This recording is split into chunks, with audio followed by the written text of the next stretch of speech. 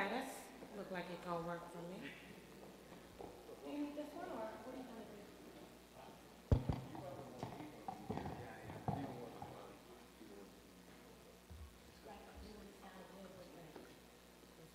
Okay, we're ready.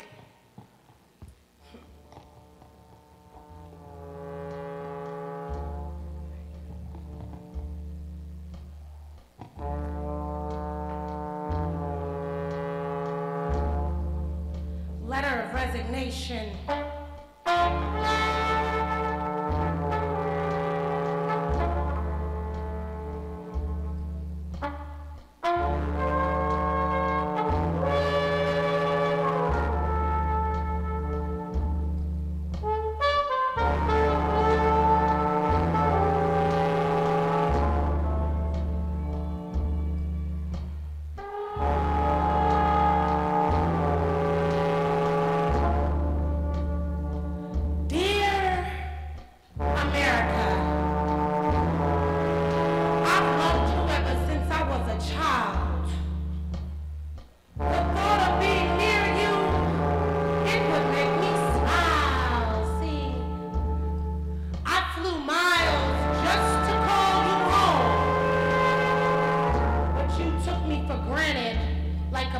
You won't.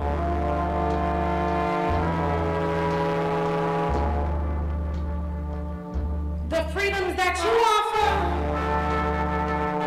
they cost me every day. And it's something you always remind me that you can take away. People dying in the wars, people shot up on the blocks, my people chased down and shot face down by the cops. It's got to stop. America, the land of blood on its hands, and black lives forget-me-nots. Killing you, killing me, killing. That's all I ever see. And if I'm too smart, I'm too white. And if I'm too black, I'm not right. I gotta work twice. Plus, I'm a woman, so I gotta work thrice. Labels like mad black woman just don't fit me right. They can't figure me out. It must be draining. America, you should pay me just to keep track of all the stereotypes that you see in me every day. It's a disaster. They tell us to pull our straps up, we pull ourselves up, they call us faster, like they moving faster, see, cause they don't want to see us move past them. From Katrina to Black Wall Street, Oscars to the Grammys, America, I see you. You can't stand me. Proud of my melanin. In fact, if I had a choice in the next life, I'd come back black again. Cause frankly, all I see, ass shots and lip injections like we weren't born from the best perspectives. They used to shame us till we lost it. Now they're charging us to get it, call it boss chick. That sounds like more than just a spending habit. This is sad business. Trying to get established in a world that laughs at us. Dear America, I love you, but I gotta find a way to keep from going crazy, feeling like I'm in a daze. See this image that you made me and made me see? I can't keep being the scapegoat. I can't keep being the punching bag. Same old tired stories like that's all we ever had. Nah, forget that. I'm beautiful, I'm black, why can't you see that? While my people are silenced, treating us like we're mindless, we define our blackness. Our blackness don't define us. Dear America, I love you, but I don't know what else to say except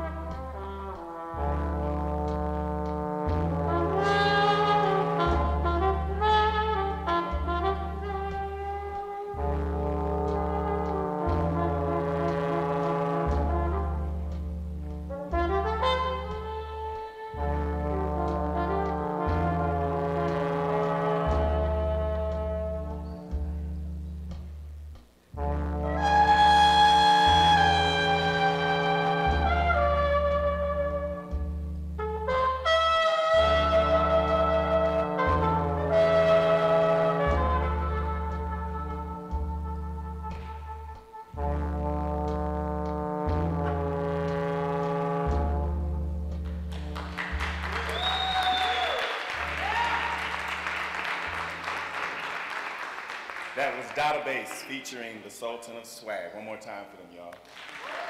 Yes. And now we're going to have a spoken word piece done by a beautiful black woman by the name of Na Akua. So y'all please put your hands together for her right now.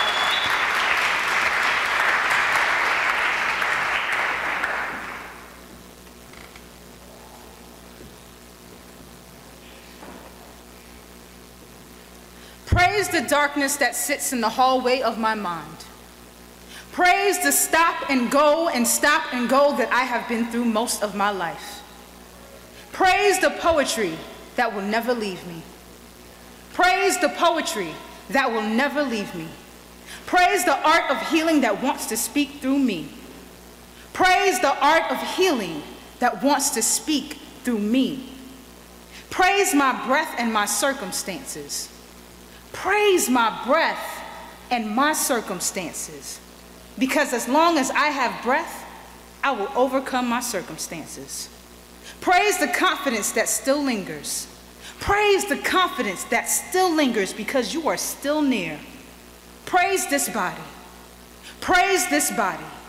Praise this body. Praise this black body. Praise this black body. Praise this black body. Praise the black bodies of my sisters. Praise the black bodies of my brothers. Praise the black bodies of my trans sisters. Praise the black bodies of my trans brothers. Praise these scars. Praise these scars. Praise these scars. Praise this past.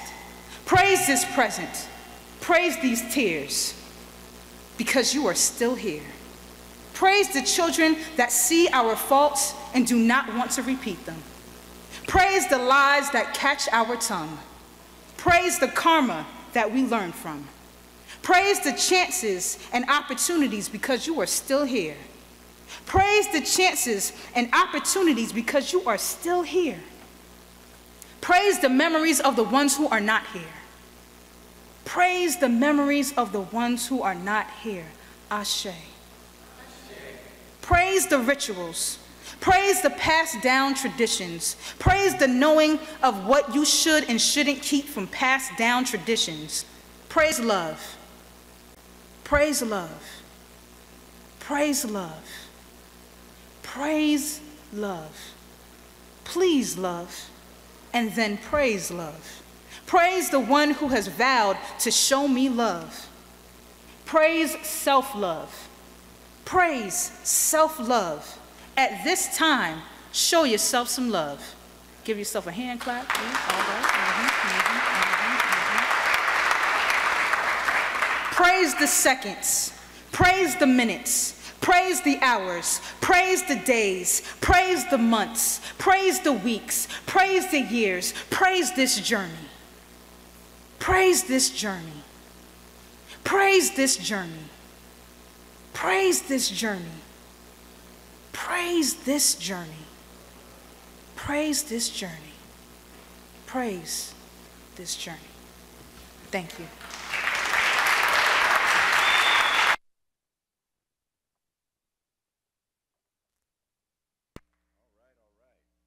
And for those of you who are just joining us, we are here celebrating the city of Seattle's Unity Day, the 4th annual celebration of Dr. Reverend Martin Luther King Jr. and his work and his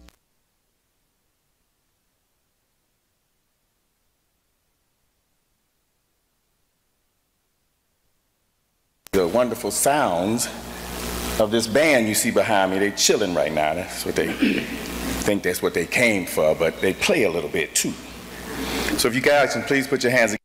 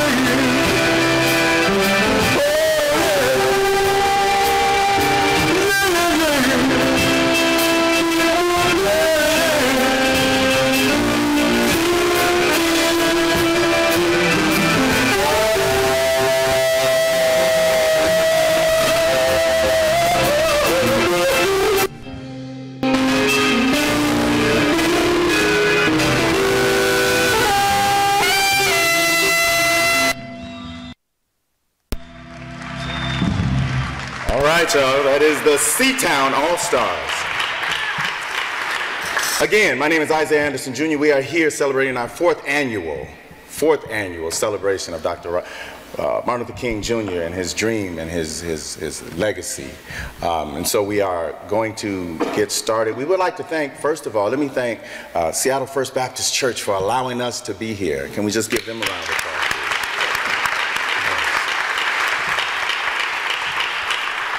So right now what we're going to do is a welcome of some kind that is definitely needed, and so we're going to go right into it. And so right now, if you can please welcome Elder Cecile Hanson from the Duwamish tribe.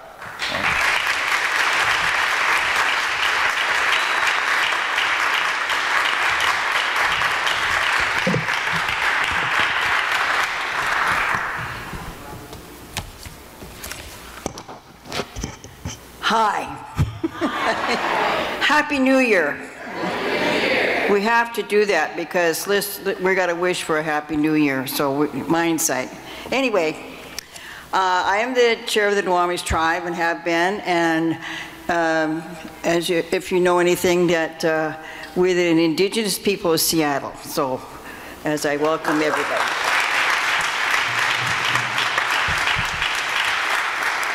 I want to thank you for...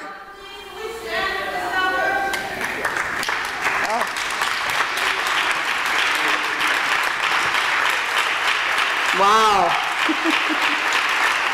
Wow. Thank you, thank you. Well, I was just going to say thank you for the invite tonight regarding human rights and, of course, Martin Luther King's Day, which is on Monday, and it's supposed to be a holiday, so you guys all stay home. I mean, maybe some people will go to work. Anyway, Lord God, you came to give honor to the least forgotten, overlooked, and misjudged. You come to give, O Lord, and prevent us from judging our brothers and sisters. O Lord, prevent us from judging our brothers and sisters by the color of their skin, their country of origin, their sexual orientation, or their religion. Give us a vision to see each person as like Christ we love his children, made in his image and worthy of his love and compassion. Let us not be blinded by either racism, prejudice, or excuse for taking advantage of another human being. We pray that we will not harden our hearts respond without thinking, nor reject another person because that person's skin is not the same color as ours. Accent sounds strange to us, and because that person looks different than us, give us the wisdom in examining our biased attitudes and ideas we have learned in the past. Dear Lord, who taught us to be tolerant and charity, may we learn to respond to all your people as our brothers and sisters. And I want to say amen. Is that my phone ringing?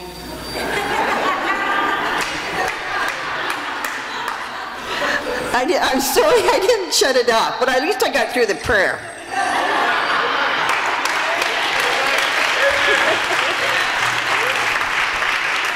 It is amazing. I just heard on TV today, I was doing home letters today at home on my computer about we are so tied into our phones. And as we know, we watch the children and adults, and we're walking around with our phones, and we are addicted somehow to our phones. You want to take that somewhere? Don't answer it. And anyway, I kind of apologize because I don't know who that's calling, but I'm telling you. I just want to let you know I am so warmed by your welcome tonight, and hopefully that we will have a wonderful holiday and a nice evening. And the last thing I want to share with you is, finally, if God is for us, who can be against us? Romans 8:31. Think about that's a good one. Who's against us? God is with us. Amen. Amen. Thank you.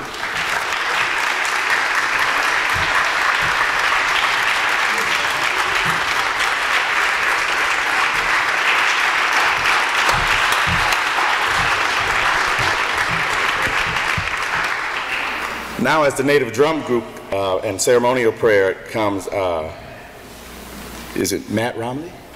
Matt Romney's going to come. You guys come on up. And you got to appreciate the elder because she kept it 100 with that flip phone, didn't she? Y'all didn't see it. It was a flip. Go ahead on. Yes, they were.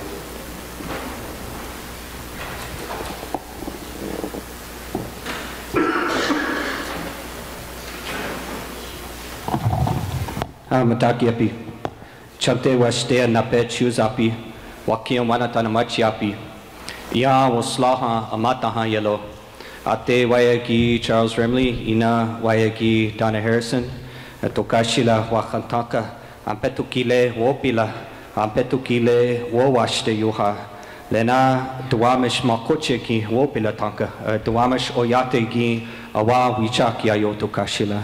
Lena wichasha na wia ki o awa wichak yayo, the mini wichoni ki okiayo.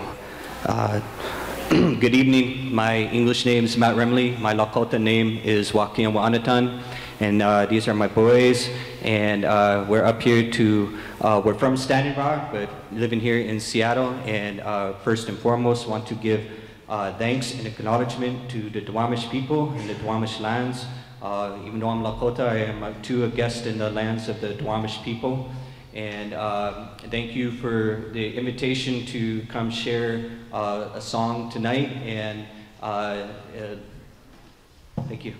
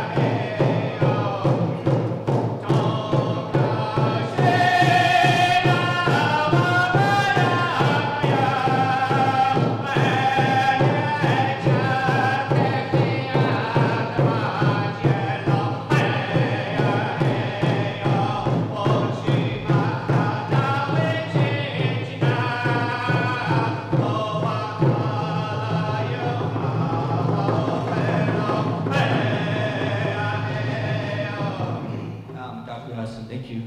The first part of that song,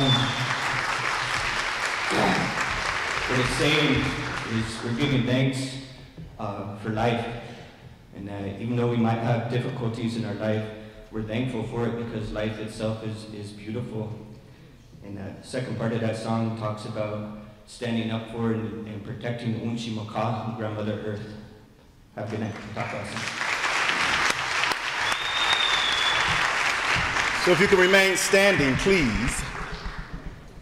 I am now going to welcome to the stage Ms. Stefana Sneed, who is going to give us a rendition of the Star Spangled Banner, and then she is going to bless us with the Black National Anthem.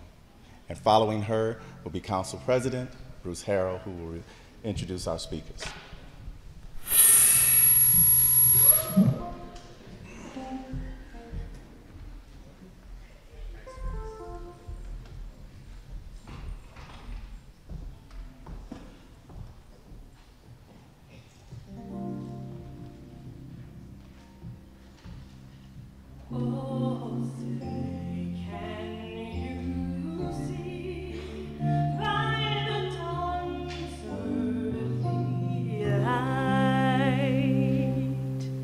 What so proudly we hailed at the twilight's last gleaming, whose broad stripes and bright stars through the perilous fight o'er the ramparts we watched were so gallantly streaming, and the rockets red glare, the bombs bursting in air, gave proof through the night that our flag was still there. Oh, say does that star-spangled banner yet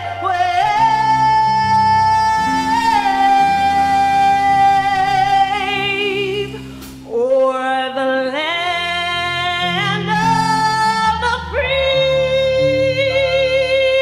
and the home of the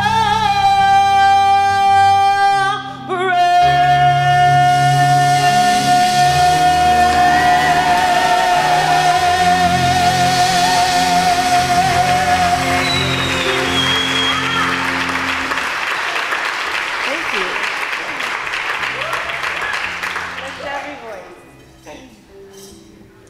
Feel free to join with me if you like. I got a little scratch in my voice, but we're gonna get through this together. Here we go.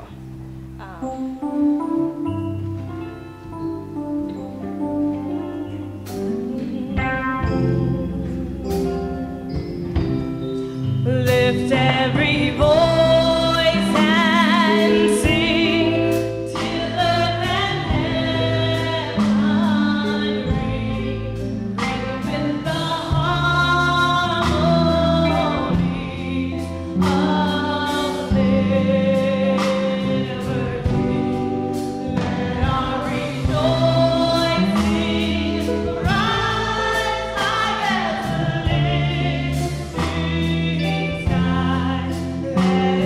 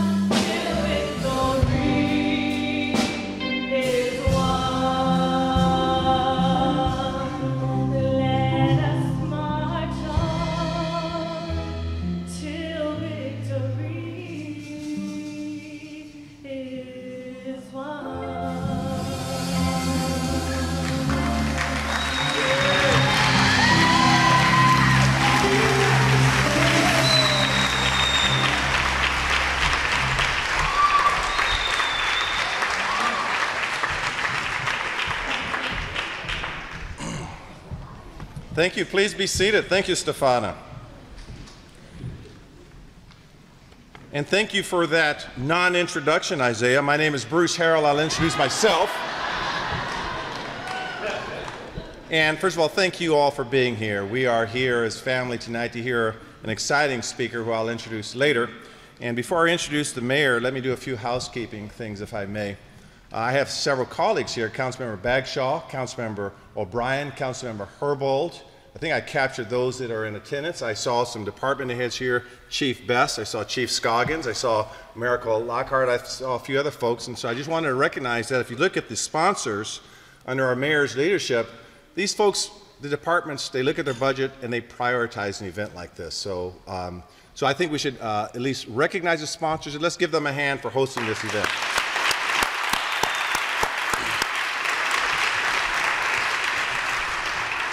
I'd like to just take a moment to introduce our mayor, and you know, I've been working with Mayor Durkan now for, I don't know, almost a month and a half or so, but I've known her since I was about 18 or 19, since we had attended, no, I guess about 20, 21. I didn't start law school at 18 when we met in law school.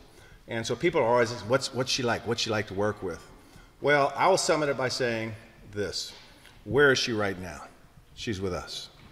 And she made it crystal clear that when she looked at our community in particular, she said, we have a lot of needs here in terms of affordability, being able to live in this city, in terms of social justice, in terms of mass incarceration, in terms of flat out racism and unfairness. And so her heart is in this game, and so we're going to hold her up. And I'll tell you, some of the stuff is not as cool and as sexy as that. We spent 30 minutes a day preparing for an earthquake. And what are the protocols, and we had to do that, all these protocols we have to do as council president and as mayor. But aside from that kind of stuff, I am very, very confident that we're going to move the needle only like Seattle can do it. And by virtue of having our keynote speaker here, we are on our way.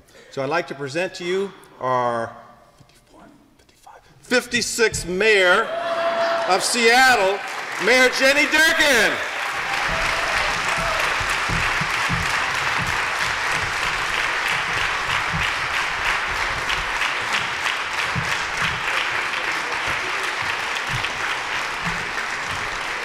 Well, thank you. Thanks to everyone. Good evening. We can do better than that. Good evening. Now we're talking. Thank you for that kind introduction, President Harrell, AKA Bruce. And I want to thank everybody for the chance to be here tonight as we come together to start the celebrations of Dr. Martin Luther King Jr. What a legacy. The man has left all of us sitting here, and so many who aren't, in the struggle for equality that we are still in.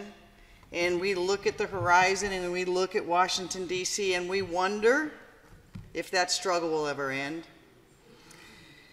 But let us march on till victory is won. It's not just a song, it's what we have to do. And I just want, that singing was so wonderful. I mean, I just want to thank that, set the tone for all of us to know.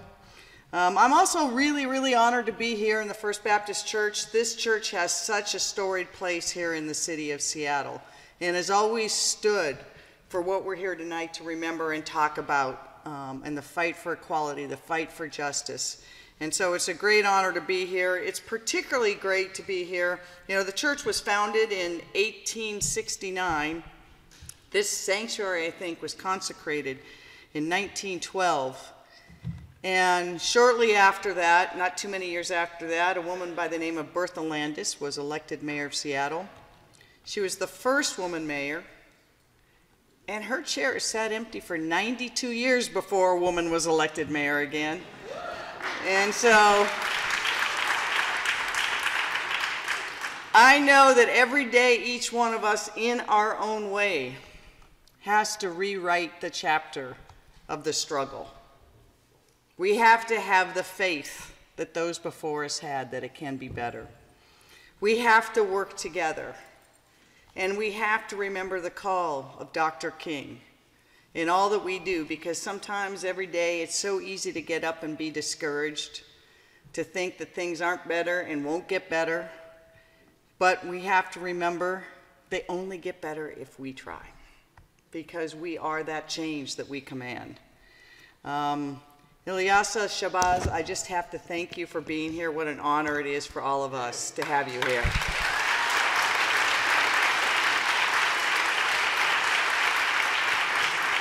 And I mean, what a remarkable honor to be here with this time. And I think about, you know, the sacrifices that your family has made. And there are many families that sacrifice and the ultimate sacrifice would turn them bitter, turn them sad. And your career and the work you have done, what an amazing legacy. So thank you for being here. It's kind of a funny story. So I was born here, grew up in Issaquah. At the time it was farm and country land. And when I was about 10 years old-ish, we all had to do a report on, if you weren't you and you were a leader in America, who would you be? So you can imagine Issaquah in those days, and my teachers were very surprised when this red-headed, blue-eyed person got up and said, I am Malcolm X. And we shared a birthday. We were both born on May 19th, and so my whole life I had been just so fixated on the message in that time. And I think today, when we look at the turmoil of today, we have to remember we have lived turmoil as a nation before. We have fought injustice before. We will fight injustice again. We will not let Washington, D.C. or anyone else tell us what justice looks like. We will make it here right in Seattle.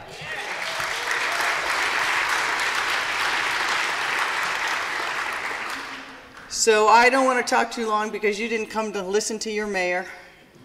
You came to listen to someone who has a voice and has written and talked and taught in a way that all of us have to learn from, and I'm looking forward to learning from it to do. But just want to say that I know as mayor that our work is unfinished. The message of Dr. King rings loudly, but does not ring true in so many lives. And we have to make it so it rings true for every life, for every person.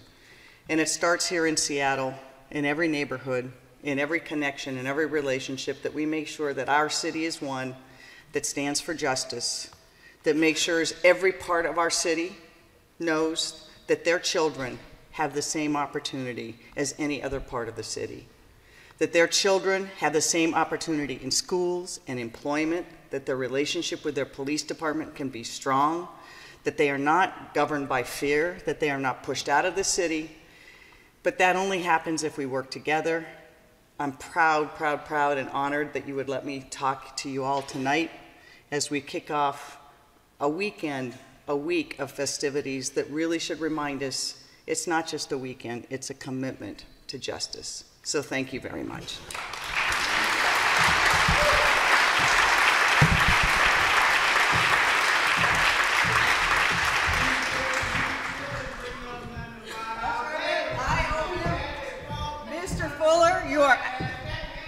Mr. Fuller, you are absolutely right.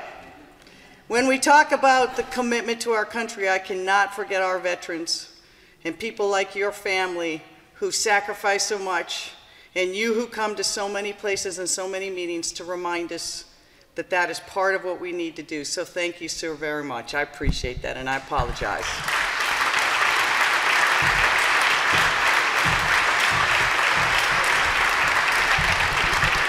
All right. We are going to continue on with the program. Thank you, Mayor, once again. I'm going to bring a woman to the stage now who some of you know and some of you don't know. If you don't know, it's your fault. Trust me, she's truly gifted. She's going to give us a selection from her heart, and then we are going to hear from President Harrell again,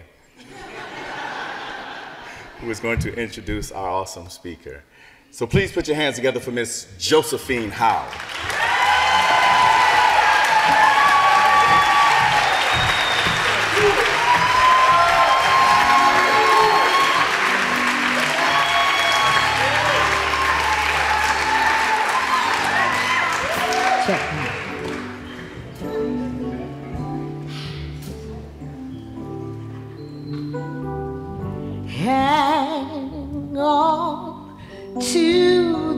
world as it spins around.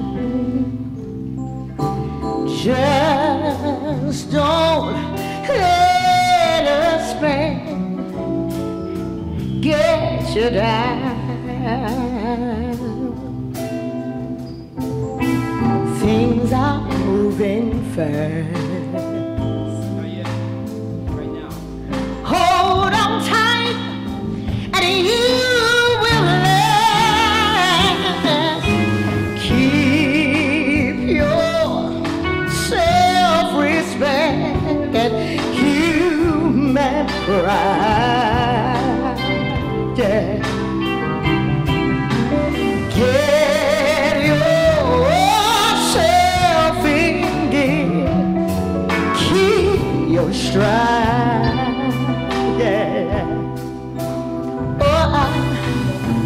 Never mind your fear. Brighter days will soon be here. Take it from me, someday we'll all be free.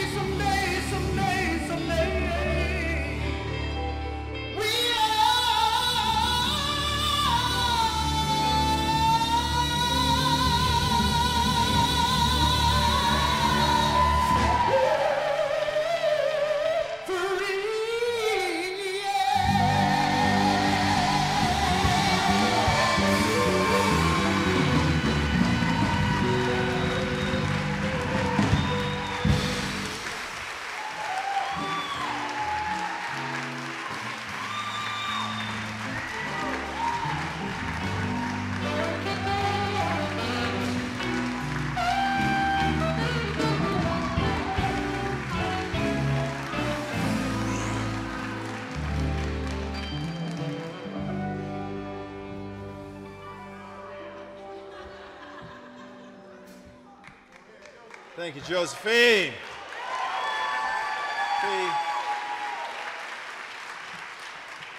Our keynote speaker, who I'm about to introduce, hails from New York right now, but see, she didn't know we had that kind of soul up here in Seattle. And see, these guys, Butch, Lonnie, John, these guys, we hang out once a week. We're not going to tell you where, we hang out once a week, and they know what I'm talking about. You guys have honored us with your music and the message, and that was old Donny Hathaway song? What was it? Old Donny Hathaway song. trying to establish my credibility here because I didn't Google it. So some of you old folks were around in 1965 when the world was shaken. February 21st, 1965, when Malek Shabazz, Malcolm X, was assassinated. Our keynote speaker was a couple of years old, and her entire life, she's of course had to live knowing that pain that affected this world, affected the world. And in her own right, she's been an author, a lecturer, an activist, an educator, talking about the power of history, the power of love, the power of community. So we're very honored to have Ilyasah Shabazz here. Now I'll tell you her biography is in the program, so I won't read it. I will just mention a few things that she holds a Bachelor of Science in Biology from State University of New York, New Paltz, and a Master's of Science in Education Human Resource Development from Fordham University. Many of her books have been nationally acclaimed. She gets, you know, I've just spent some hours during the day with her today, but it's just incredible how how graceful she is with who she is and what she's done. And I know she's going to talk a little bit about our history, her history, and equally important, our future. So as only a Seattle soulful community can do, let's give her a round of applause as we welcome Ilyasah Shabazz.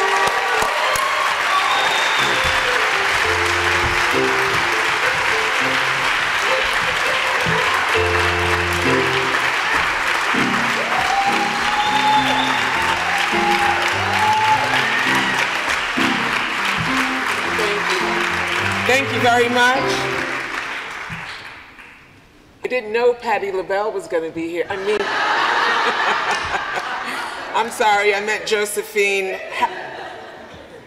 and the other young bird. Beautiful, beautiful. I teach American cultural pluralism and the law at John Jay College of Criminal Justice in New York City. And I can honestly say that I love my students. It's why I do the work that I do. My parents instilled specific values in their children. I learned about the significant contributions of people of the African diaspora. I learned about the significant contributions of women. And I learned about the significant contributions of Muslims. I learned that in order to love others, you have to first love yourself. And so it's important to me that my students also understand that they are a reflection of me, and I a reflection of them, and that we are interconnected and responsible for one another.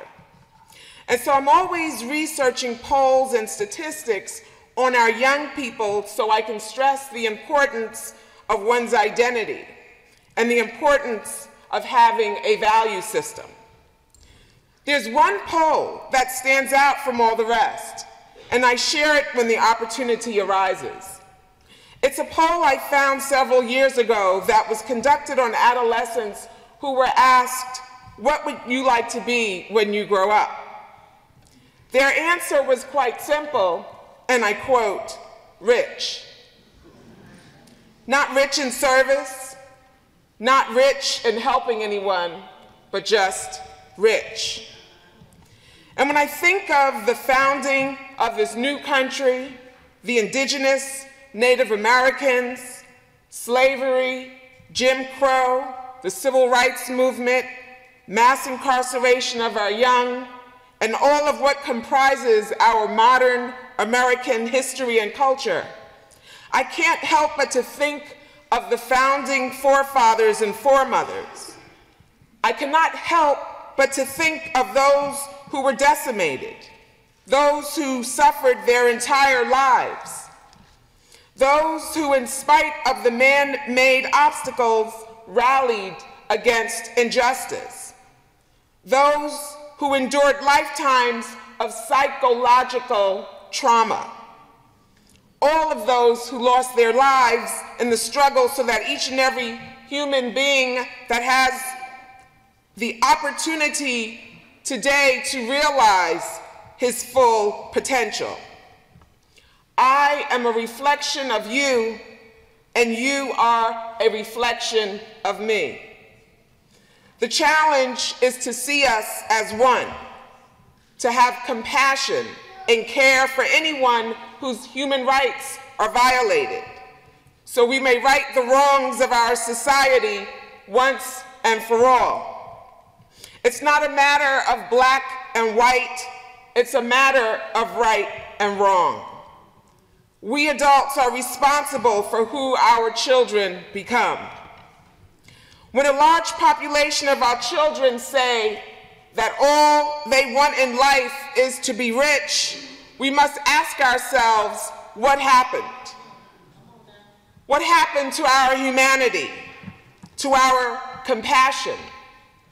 What brought us to a place of individualism, where personal wealth and gain are favored over collective rights and well-being, where tolerance and hope are trumped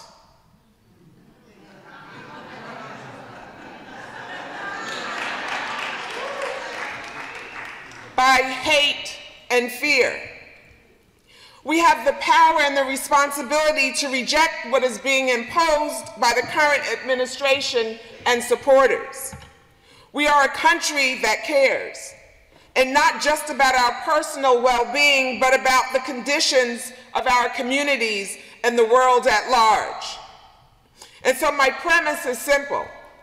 Much like our foreparents who challenged injustice issues, I believe that every child must have the opportunity to be their greatest selves, to conquer all obstacles that stand in their way, to be inspired and motivated and believe that they are worthy of self-love, that they are worthy of a quality education, that they have every right to realize his and her true potential, so they may ultimately participate in the mainstream of society as full-fledged American citizens. You see, much like Dr. King, each and every one of us has a legacy. To Mayor Jenny Durkan, God bless you. To the City Council President Bruce Harrell and his beautiful wife. City Council members, community leaders, and friends, I am honored to be here with you in your great city of Seattle at this beautiful and historic First Baptist Church as a daughter of Malcolm X and Dr. Betty Shabazz, and to celebrate the legacy of Dr. Martin Luther King through the lens of race and social justice, as also modeled by my parents.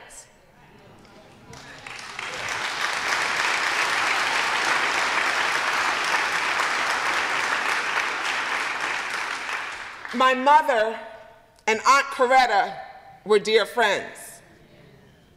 I'm always grateful to reflect on the King family, on Bernice, Dexter, Martin, and the late Yolanda, and to ask God to continue to bless and protect them. I'm specifically grateful for the bond Betty, Coretta, and Medgar Evers' wife, Merle Evers, shared, for the support they had in one another. They called themselves the Three Musketeers. So you can imagine what they did behind closed doors with one another. Their bond epitomized true sisterhood. Most people still don't know that before my father was gunned down, he and Dr. King embraced one another. They were two very young, dedicated men seeking justice for their people, seeking an egalitarian future for all residents and citizens. Malcolm and Martin respected one another. When Dr. King was arrested in 1965, it was my father who went to Selma. After After speaking to the Student Nonviolent Coordinating Committee, he informed Aunt Coretta that he supported Dr. King wholeheartedly. And he told the power structure, if Dr. King was not released from jail, that he and his organization in the North was the alternative. And we know, we know that Malcolm was serious. We know that he was uncompromising when it came to realizing solutions to end the historic and systemic miserable conditions that existed for his people. Dr. Martin Luther King Jr. said, injustice anywhere is a threat to justice everywhere. The only way to end these injustices, ladies and gentlemen, is to look at the truths, the struggles, the journey of Dr. King and all of those young leaders who precede us, and be inspired by their determination and integrity to find solutions to the human condition that would be filled with such hate to oppress and torture its citizens. One of my favorite speeches of my father's is his debate at Oxford University with an audience of students about achieving peace, liberties, and freedom. And he quotes William Shakespeare's Hamlet to help the young people understand their roles, their pivotal roles in society. And he quoted, "To be or not to be, that is the question.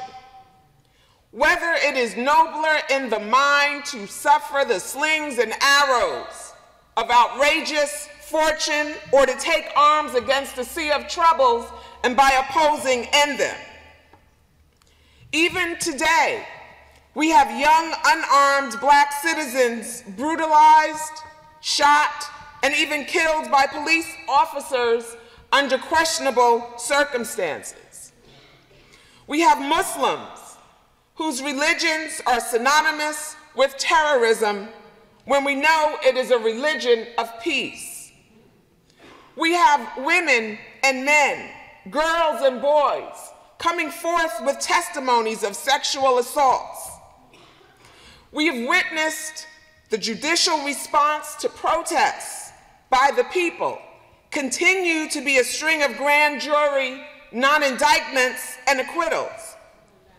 However, as protesters, there's a segment of young leaders who are following in the steps of Dr. King, who are expressing discontent and demanding change with skillful use of social media to rapidly organize and educate the masses on important human rights issues.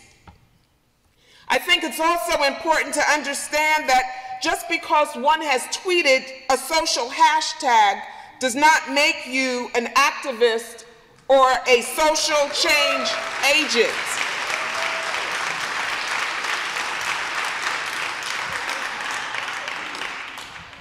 Like those activists before us, we must have a well-thought-out goal, a plan, a strategy to getting from point A to Z.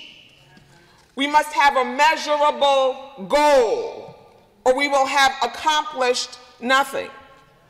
We will protest, we will march, we will sing in the name of something, but when the songs are over, the marching has died down, we've accomplished nothing.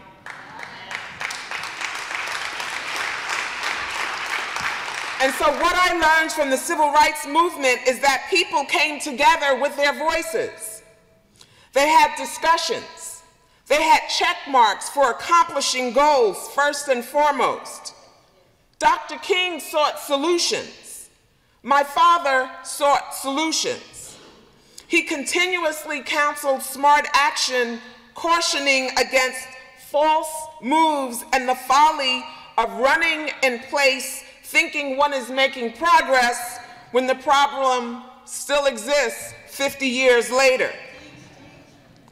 And so it's important that we take the time to understand our history and look to the generations of young leaders like Dr. King and nameless young people and continue the legacy of dynamic leadership. When young people were demonstrating, marches, and protests, for example, wanting to integrate restaurants and schools, housing, my father came along and said, "We demand our human rights as your brother." He said, "We demand our human rights ordained by God." Yes, he was a fearless man because he served God. He feared that on Judgment Day, the Lord would ask, "What did you do with your life? How have you honored me? How have you honored your brothers and sisters?"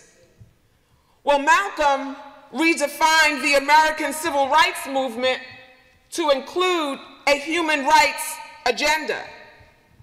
He circled the globe tirelessly in search of solutions to the human condition that would oppress its fellow brother, sister, and children because of their melanin and their skin, and because of the mineral resources of their land. He read everything he could get his hands on so he was properly prepared to educate the masses. He told us that we Americans were a miseducated nation,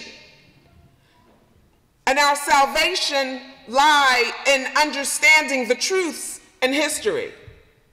He internationalized the struggle for freedom, justice, and independence, providing a blueprint for any oppressed group seeking social justice and equality. This uncompromising dedication of Malcolm X and Dr. King, international figures by the time they were in their mid-30s. And today's social climate is informing this generation of the harsh realities borne by Frederick Douglass, Paul Robeson, Sam Cooke, Fannie Lou Hamer, Malcolm X, Dr. Martin Luther King. Amen, brother. Yes, that's right. Sometimes we complain that we no longer have effective leaders, but ladies and gentlemen, we are those leaders that we seek.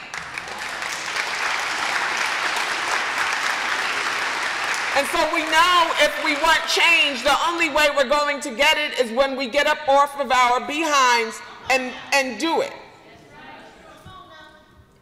As a daughter of two human rights activists, I was raised understanding the importance of education and history, the importance of humanity, the importance of leadership, that I am my brother and sister's keeper.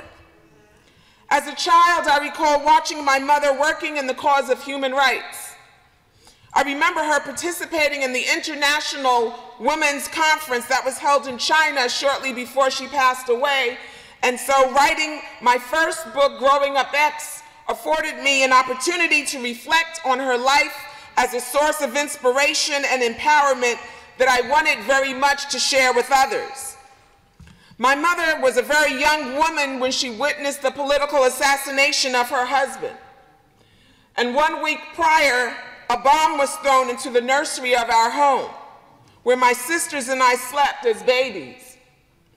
Much like Aunt Coretta, when my father was killed, my mother was left traumatized, frightened, and alone. She was a young woman with 4 babies and pregnant with my youngest sisters, the twins.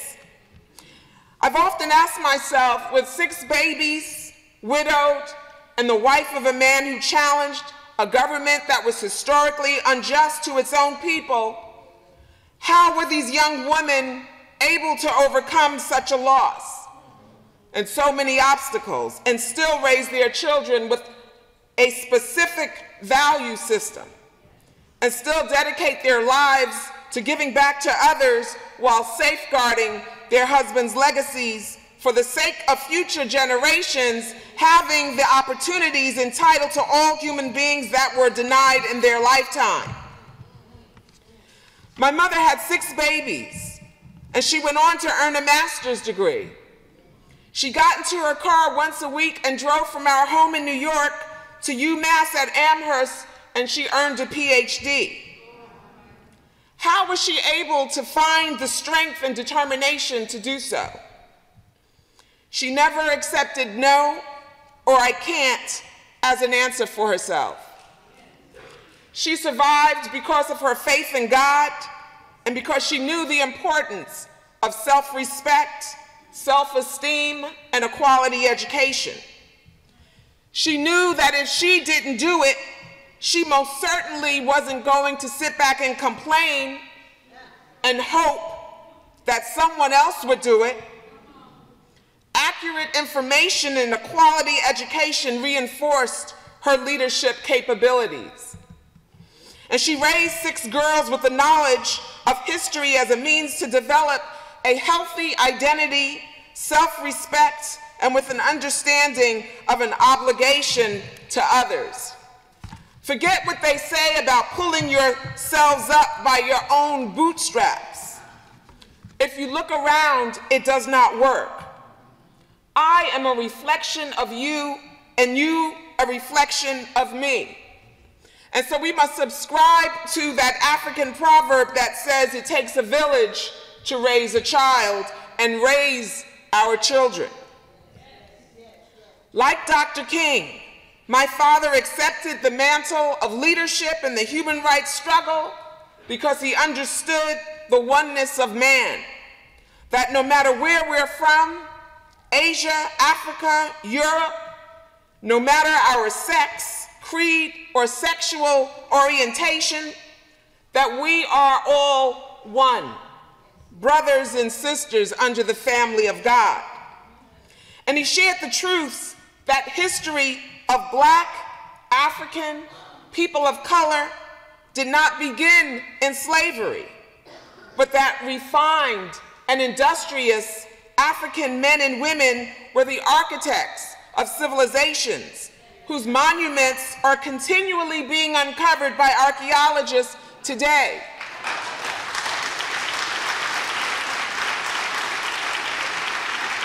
But no one will know this until we do something about it and claim our history and claim our identity for the sake of our children and for the sake of all children, so that other children can respect children that look like me. And then I can respect others. But it's not going to happen until the truths are documented. We cannot continue to turn a blind eye.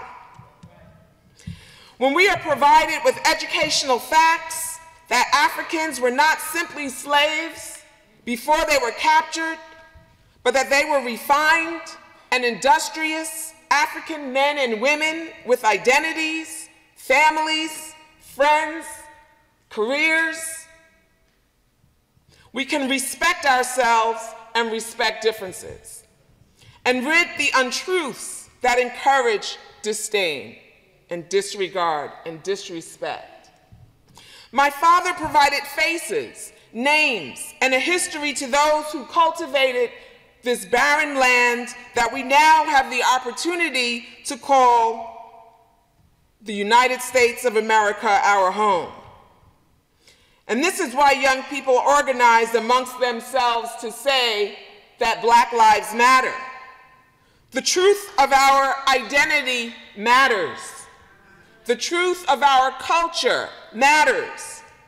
The truth of our significant contribution to world history matters. And this is not to say that other lives don't matter. It says that we are a miseducated nation, that we have been calculatively, is that the right word? Calculatively? Miseducated, calculatively or calculatively? What is the word? Tively. Intentionally. Who said that?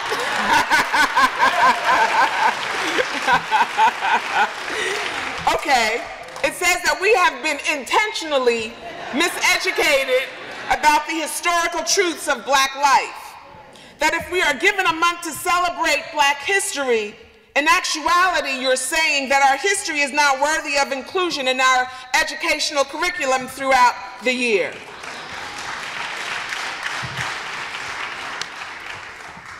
That the Holocaust of African people doesn't matter, right? So oftentimes I ask people, who heard of the European Jewish Holocaust? Raise your hand. I mean, wow. And who heard of the African Holocaust? 1, 2, 3. And so this is the thing. The African Holocaust happened right here in this country. The European Jewish Holocaust didn't happen, it happened in Europe. But every child and elder person, they know about the European Jewish Holocaust because they teach the world about it. And they vow never to forget the significant crime committed against their humanity. They teach their children at a very young age what it is to be Jewish. And they thrive. They teach the world to respect them.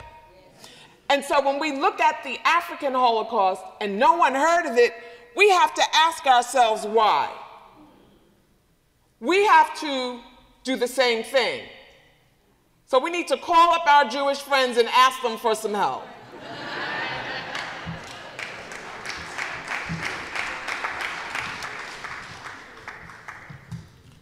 When it comes to discussions on Africa, blacks, and history, oftentimes we say it's not important. That it was a long ago. Oh, that stuff, that slavery stuff, that was a long time ago. Get over it. We achieved Dr. King's dream. In fact, a Washington Post columnist, Eugene Robinson, wrote, "There was a time when there were agreed upon black leaders, when there was a clear black agenda, when we could talk confidently about the state of black America," right? Because it's a part of all America. Everybody talks about their issues, but not anymore. Not after decades of desegregation, affirmative action, and urban decay. Not after globalization decimated the working class and trickled down economics, sorted the nation into winners and losers. Not after the biggest wave of the black emigration from Africa and the Caribbean since slavery. Not after most people ceased to notice or much less care. When a black man and a white woman walk down the street hand in hand, these are among the forces and trends that had the unattended consequences of tearing black America to pieces.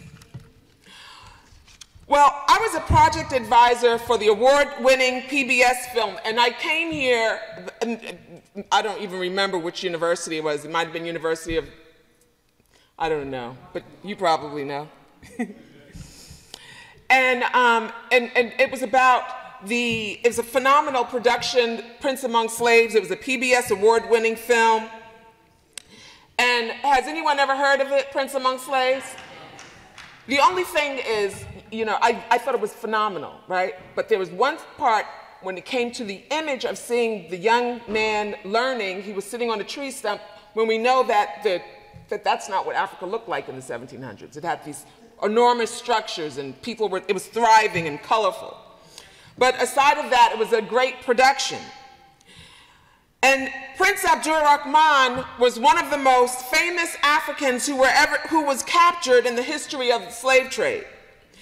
You see, we were accustomed to relying on textbooks written by others to inform and educate us. And we stumbled upon the writings of this enslaved African prince, a real prince, not, you know, one of those princes with the grass skirts and all this stuff, but a real prince. And it was his perspective that was documented in the 1700s. Prince Abdul-Rahman recounts his observation of this new land.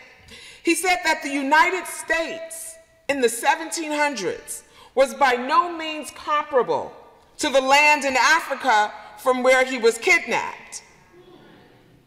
As early as the 1700s, this great prince indicated that the United States was underdeveloped.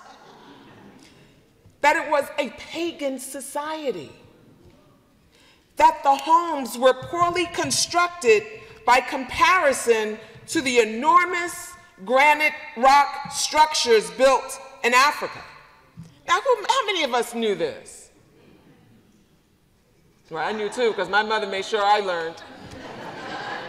But no matter how much we learn, we need that image to believe it, unfortunately, because we are all product of what the media tells us.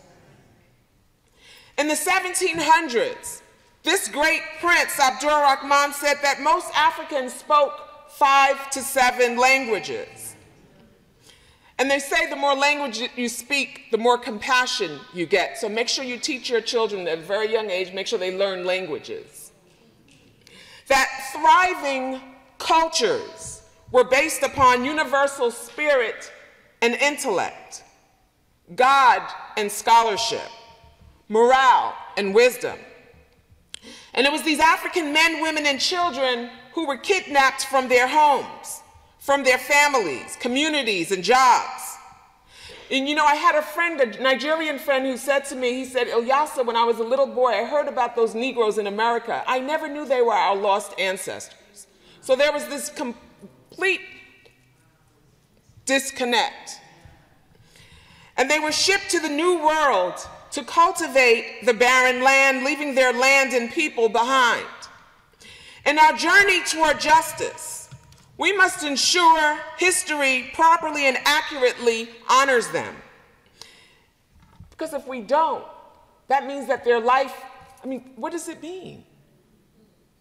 Right? This is why I do the work that I do. I was talking to a young woman earlier, and we spoke about not having children and the different paths that we took in our lives. She worked in corporate America. And I said, well, I didn't work in corporate America.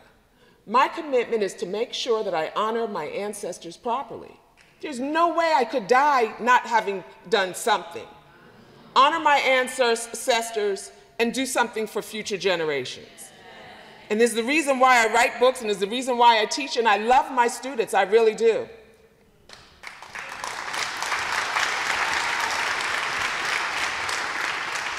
And so I believe that this is how we construct and encourage a mighty legacy of our own, with intellect and morality, with fairness, care, and compassion, with truth and a cohesive value system. I pray that we will be fortified with the understanding that knowledge of accurate historical information prepares us for leadership in our homes. It prepares us for leadership in our communities and around the world. It fosters self-respect and then respect for others. It instills in us strength, compassion, and the ability to see right from wrong. It reminds us of whom we are at our core and all of what we can accomplish together. As the future leaders of this new world, sitting back and waiting for someone else to do for us is no longer an option. And we have to make sure that we instill this in our children. With all of our talents, skills, and access, we must rely on ourselves to get these jobs done. We can't complain if we're not going to do anything about it, because then it's just idle gossip, right? We must come together with like minds with the shared goal of freedom, liberty, and justice for all, establish clubs, meeting groups, organizations, plan, strategize, organize amongst yourselves, and execute. People are always asking me, how do we do it? Like Nike said, just do it, right? Accurate historical facts lead to a clear understanding that we cannot suppress another without oppressing ourselves, that we cannot come to the aid of another without helping ourselves. If we do not know history in its entirety, then our education is incomplete, and we and all the children following will continue to suffer the disorder of detachment, separation from history, disconnection from culture, rejection of heritage, and very likely a life without true passion, determination, and purpose. Wanting simply to be rich, not rich in service, not rich in helping anyone, but just rich. Amassing material possessions, relying on someone else to tell us of our worth. You know, sometimes we compromise and we know we shouldn't, to have certain friends or to have certain boyfriends or husbands or whatever it is. No, I'm kidding, but you know, so we need to have all our value system and everything in line. So, relying on someone else to tell us of our worth without ever recognizing that we are already an authentic jewel worthy of shining our light just as we are.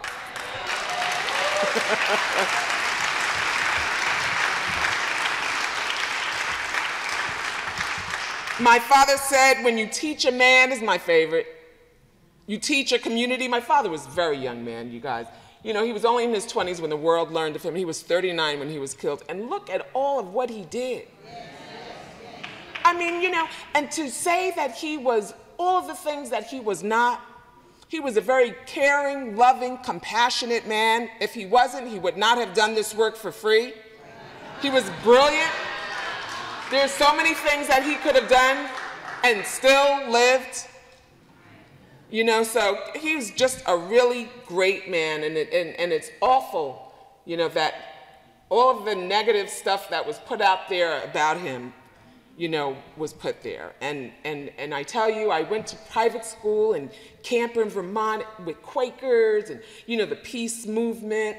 And when it came time for me to go to college and people thought that I was going to deliver them out of something, I was a little, you know, little introverted.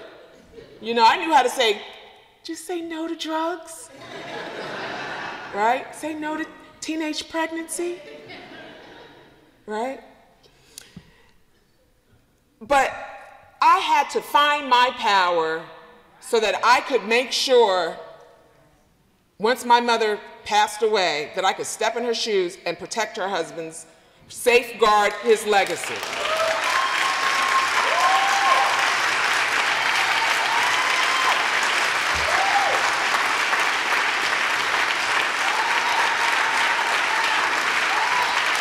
And you know, and it wasn't so that Malcolm X could shine and be famous or anything like that.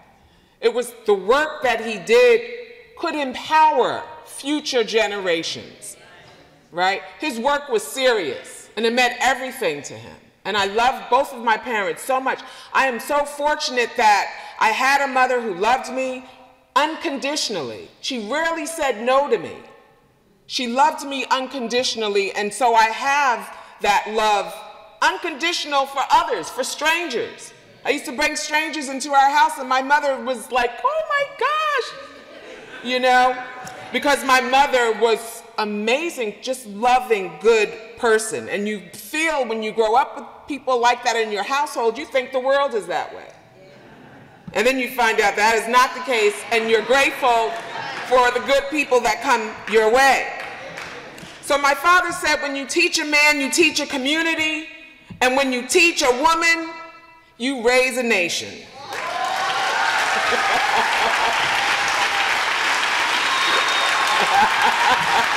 That's right.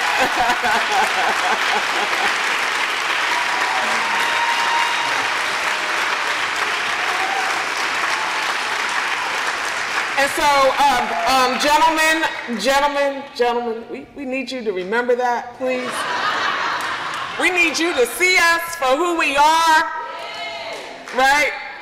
We need you to protect us and, you know, all those kinds of things. Sometimes, you know, I've been told by young people who are binary gender, they don't need a man to protect them, right? But it's important that you understand who we are. Because we understand who you are, and we know that you need attention and you need to be held up really high, right? So we will give you that reinforcement. But we must prepare future leaders to answer the call to leadership,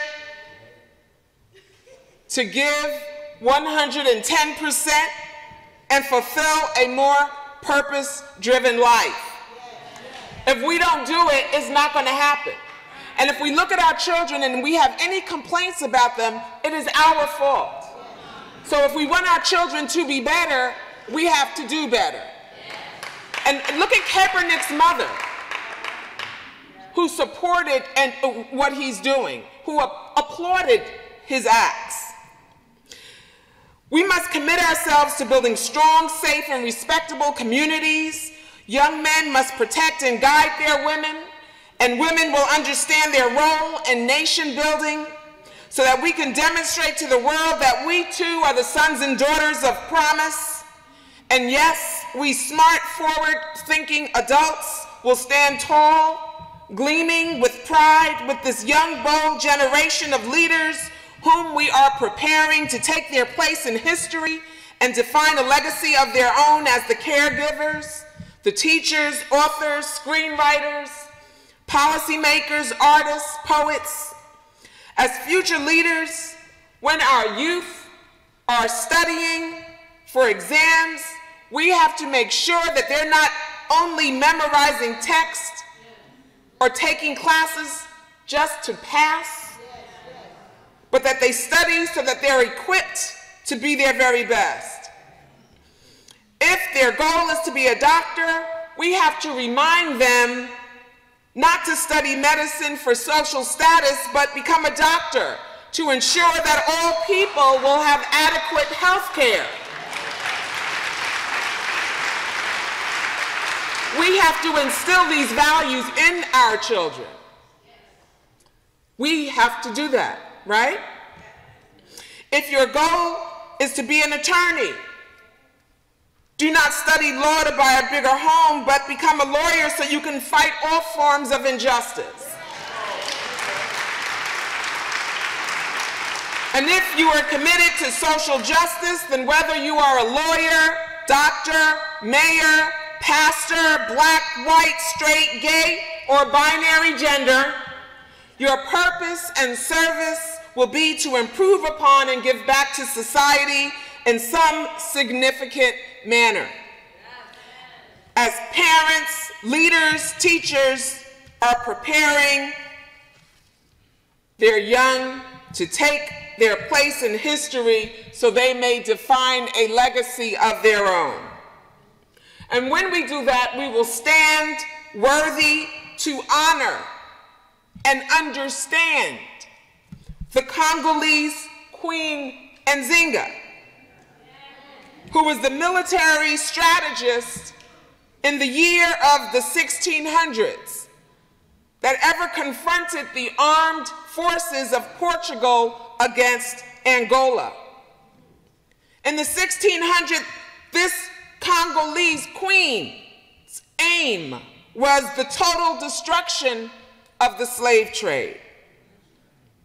We will stand together worthy to say thank you to Kwame Nkrumah, Patrice Lumumba, Stephen Biko, Nelson Mandela, Winnie Mandela.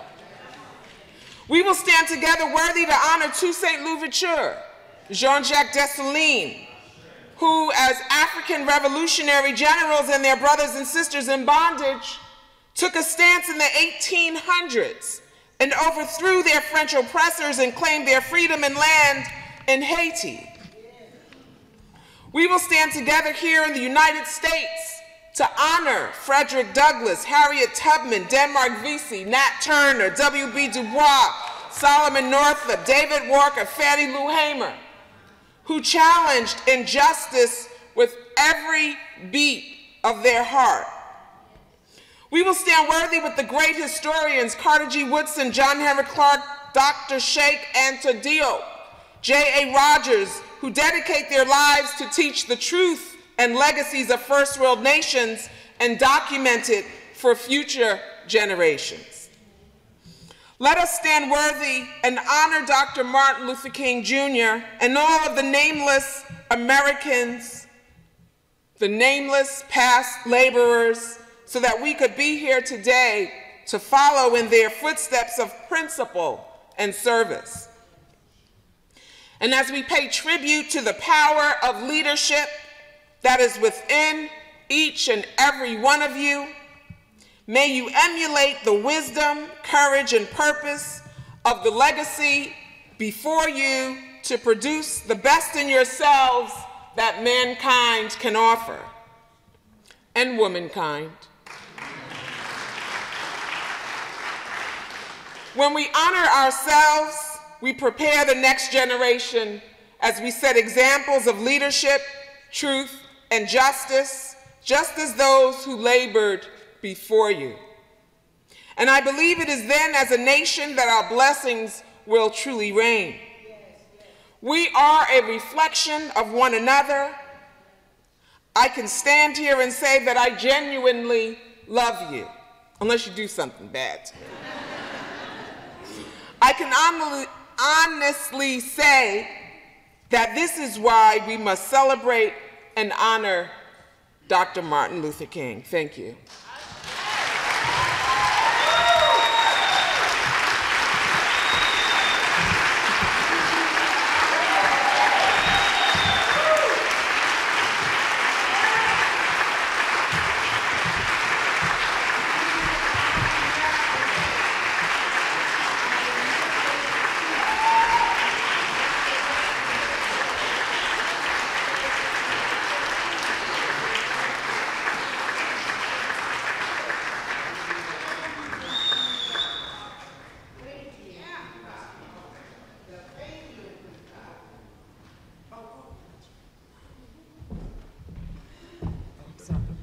The gentleman said, "You didn't tell them that Malcolm said, only a fool would let his enemy educate his children."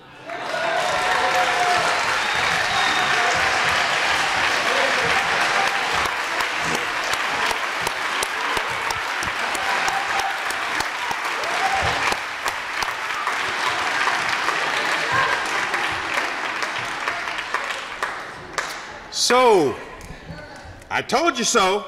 Told you we're in for a treat. So we're going to do this. We're going to do two things. We're going to first invite the mayor back up just to read a short piece of proclamation. Then we're going to talk to you. We're going to do a little questions and answers, a little Q&A. We've had a little appetite for that. We're going to do it long. Don't ask me any questions like you did last time. This is for our honored guest. And Mayor Durkan, will you just bring the proclamation? Because we did have the full council and the mayor, we do a few things together, that we had a proclamation, and I'll read a whereas. Whereas today we are gathered to celebrate Martin Luther King Jr. Day and honor Dr. King's legacy of patriotic leadership in the struggle to secure equal rights for all Americans. And whereas, Dr. Russo? Well, we have made great progress. We know that significant disparities still exist in our country, our state and city, and we must come together to continue to pursue Dr. King's vision for our nation. And whereas the city of Seattle is dedicated to eradicating racial and other systemic inequities within our institutions and our entire community. And whereas Seattle is a welcoming city for all people, and we stand together with our immigrant and refugee neighbors and friends. And whereas today we remember Dr. King's words, darkness cannot drive out darkness, only light can do that. Hate cannot drive out hate, only love can do that. And we commit to making our vision of equity, opportunity, and inclusiveness a reality for all. Now therefore, Mayor Jenny A. Durkan and the entire Seattle City Council hereby proclaim January 11th, 2018 to be Martin Luther King Jr. Unity Day. Thank you, sir.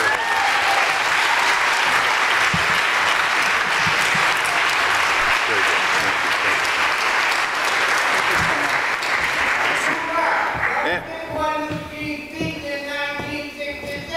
Thank you, Honorable. And I want to recognize former council member, Kirsten Harris Talley here, if my eyesight is correct here. I'm getting a little old. So we have some spotters for some questions. Tally, would you like to join us, sir? One of our fine educators, administrators. Thank you so much. Really appreciate, Sister Shabazz, what you've presented today. The first question that I have for you is, we seem to be in a world in which black self-determination means something is done to the white body, where if we succeed, it's at their cost. How do you think about black self-determination in light of the white body today? Well, I don't think I think like that. For me, I am determined to do whatever I set out to do. And so that's it. You know, I don't think about the white body or the black body or the black self-determination or the white self-determination. If there's something I want to accomplish, I am going to accomplish it. I set out to do whatever is necessary. Very good. Any other questions? I see some hands here. And if you could just, how would you like to use the mics? Can we bring the mic to them? Very good.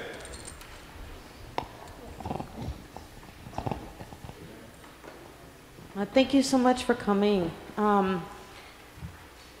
I appreciate the fact that you really centered youth in the speech that you gave this evening.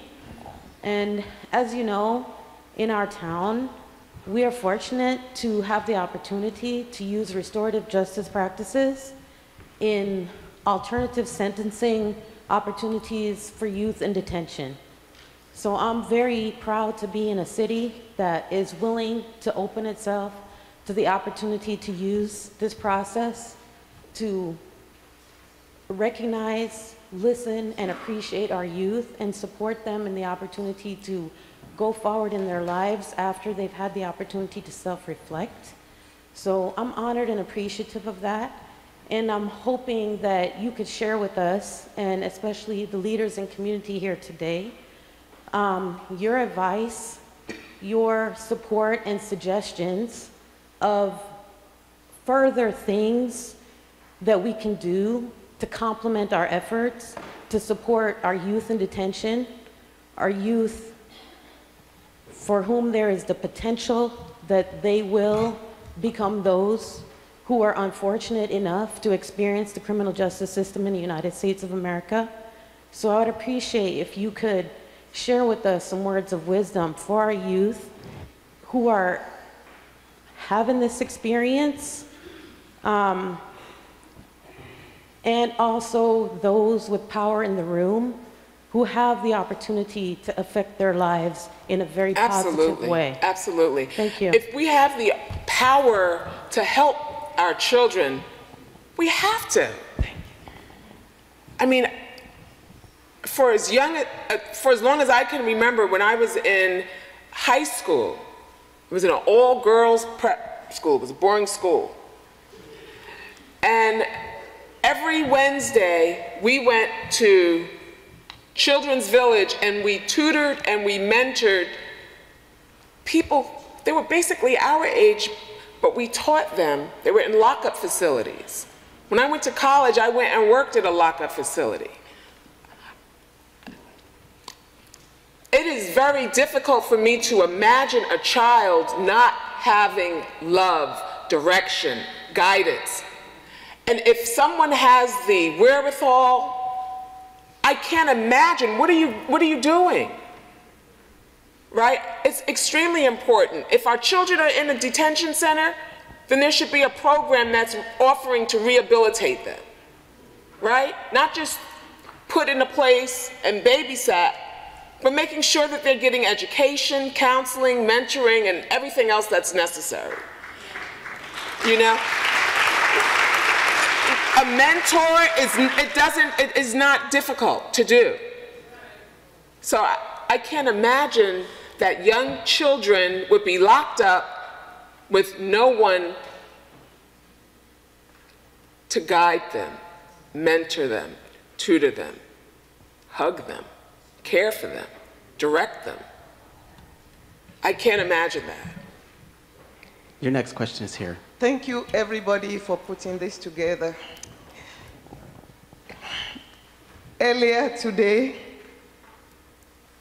I go, I wish I was dead. Because I read President Trump say, shithole countries. When you say you don't know what it's like to be white, I am glad. When you are born in America, you don't know a lot, but you always think you know everything.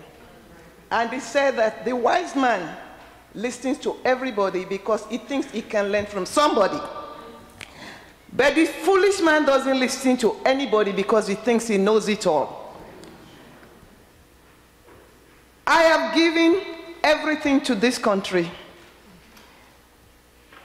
And when you talk about speaking languages, having compassion, I go, yeah, I used to speak 6 languages.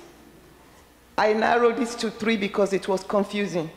I came when Reagan was president. I never had the term people of color in my life. In Nigeria, we don't have white people ruling anything. When I went to school, we refer to people as American, British, this, that. We don't know people of color. I'm not telling you we're above, we have our own tribalism, but I didn't grow up in Nigeria, I grew up in Sierra Leone. In Sierra Leone, I was born in Islamic home, but I went to Christian schools. But I always feel like, oh, I'm cool. I can be Christian, I can be Muslim, just switch God every time. Then I came to America, I said, I want to be Jewish. One of those will get me to heaven. But I am glad you say what you said about the Nigerian, because Americans have a hate relationship with us. They hate the fact that we speak out. But then the Christian evangelicals, they love us because we believe in God. As terrible as we are, check the Bible. We learn everything from the Jews. I didn't want to come, they just gave me this today and I go, this woman is coming, I've read about your dad. And I'm like, and the relationship with Martin Luther King, sometimes I envy you guys that I want to be part of you. Because when you come to America, let me tell you what we do. Every day we wake up, how much American do I want to be today? Every situation. And when you're an immigrant, 3 questions. You have an accent, where are you from? Then you say, are you going to go back? No. You don't like it here? You say, oh, I'm going to say, all these damn foreigners, they don't go back. Do you understand English? I go, no. Where did you learn English? On the airplane. So I am glad to listen to you because Seattle, I've given a lot to you, but you haven't given to me. Oregon gave me false image of America. When I came here, I've never been in white country. My scholarship didn't come, Oregonians took me in. At Oregon State University, I was all over the map. Go check my record, I'm on the...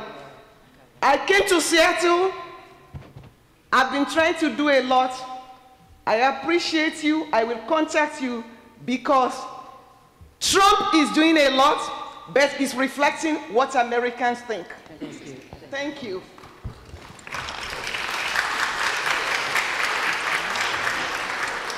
I spent a lot of time in Nigeria. It's a great place to be, and boy, I tell you, when you go there, you realize that I must be from Nigeria.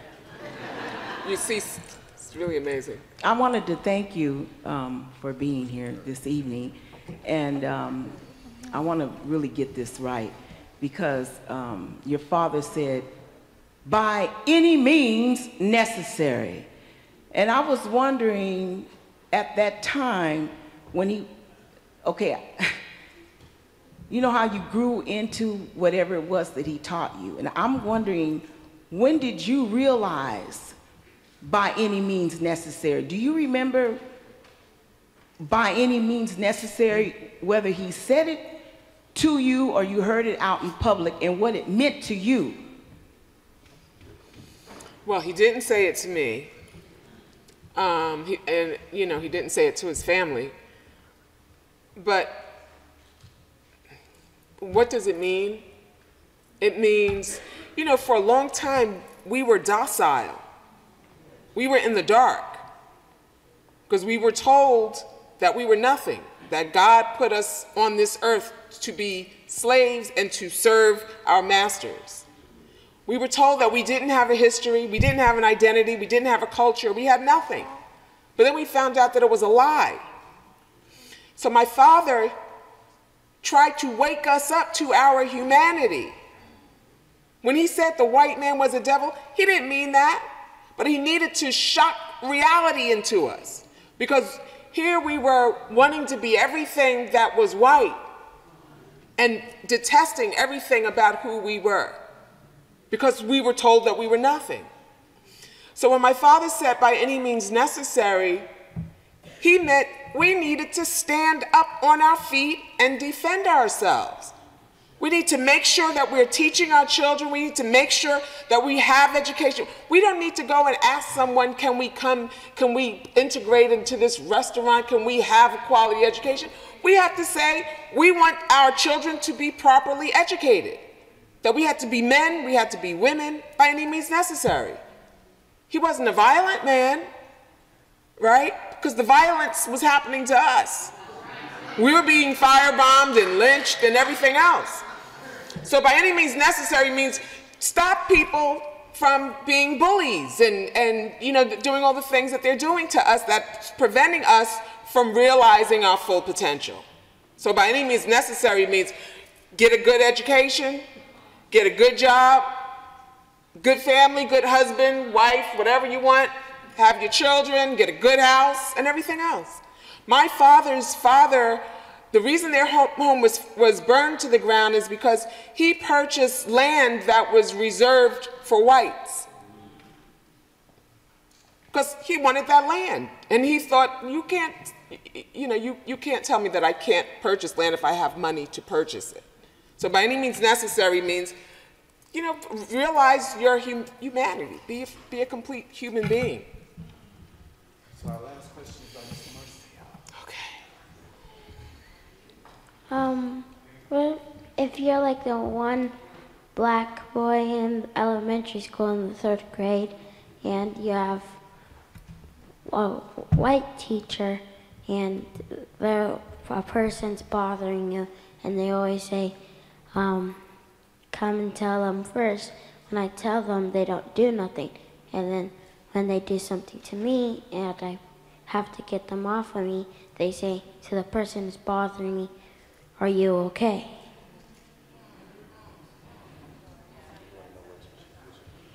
You know, I want to know what should you do in that situation.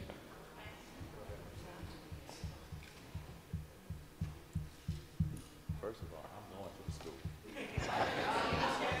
That's what you do. So first of all, yeah, I'm going to the school. What school you go to, Marcel? I'll see you there tomorrow, Pepper. Dearborn Park Elementary. I will be there. The mayor said that she wanted to go to the school. Huh?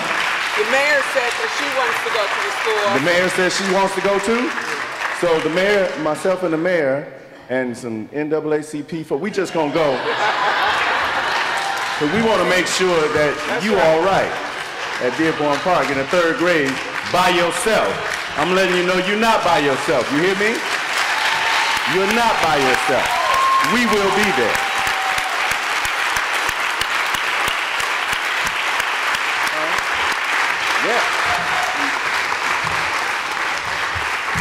Thank you very much. It's been a wonderful experience to be here with you in this great city of Seattle, and I look forward to returning. And I'm so happy he has people to come.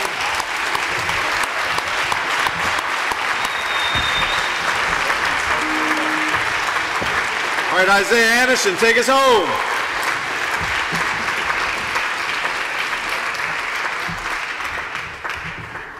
You guys, can we give it up one more time for our guest speaker, please?